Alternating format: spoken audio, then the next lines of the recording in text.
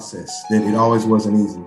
You know, I was just a little kid that just had a dream, a little kid that just wanted to do something great. I was just a little kid that just wanted to get out of poverty and wanted to get out of the bad situation that I was in. And as I was growing up, I was one of those kids that I didn't take my book seriously. I was a class clown. I did all the things that made the teacher mad. I mean, I was so bad in class in the 3rd grade that if a teacher saw me doing something wrong, they would sign this little piece of paper. And if I got 3, I had to walk home. That's how bad I was. But I still was a little kid that had a dream to do something great.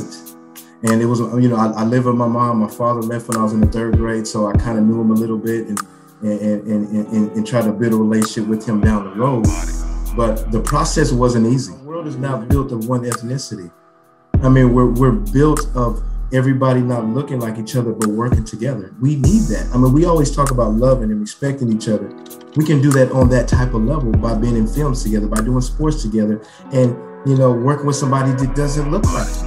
I mean, I think that's a beautiful sight. That was one area that I didn't lack in. I mean, because I wanted to be the best. And the one thing that I wanted to do is I wanted to outwork everybody.